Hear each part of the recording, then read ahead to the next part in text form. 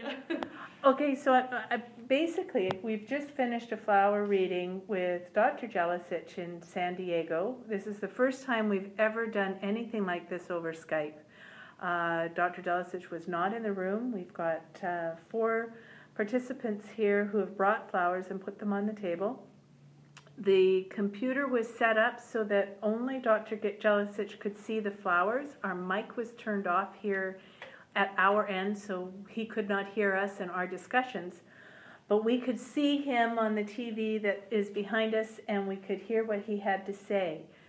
And how did that feel for you, knowing that he wasn't here? We were concerned that he wouldn't have his presence here in the room. And that it wouldn't be possible for him to pick up any energy through a computer. Yeah, I guess that would be difficult, right? To really we really hesitated on coming, whether it would be beneficial or fulfilling. Yes. Right.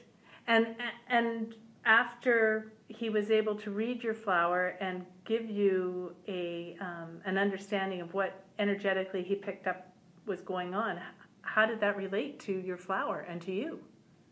Very well. Incredible. It was incredible. As this lady said here, it was bang on. Most of it. Yeah.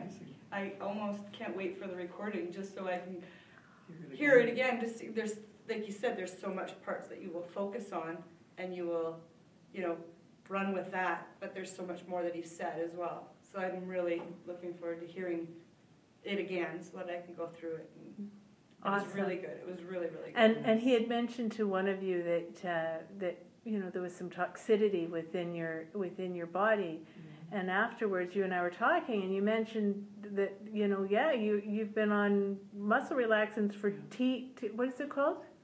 TMJ. TMJ, yeah. And so for him to be able to pick that up is amazing. And I have to say that there was also one flower that he talked about that you were spiritually exhausted, or the flower went through the mill. He started out by saying at the beginning that the flower looked like it had passed a few hands, that a lot of people had touched it. And it's just when it's an orchid, so when it was in its case with all the other orchids, it was intertwined. So we had to take it apart. And Carrie touched it and pulled it. So yes, it touched only one person's hand. The person at the till wouldn't touch it. Nobody touched hers. No, just one person. But and then the leaves got a little bit bent.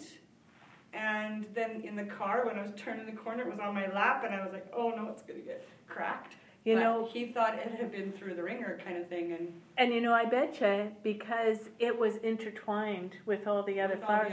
There's the other hands. Right, all the other flowers touching it energetically. Yeah. That's amazing.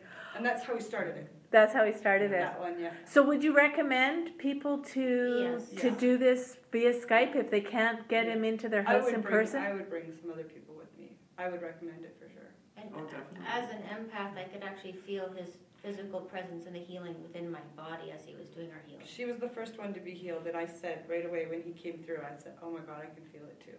Oh wow! It was very powerful. Amazing. It was good. Well, thank you very much, ladies, and we will do this again. Thank you. Okay then. Thank you. All right.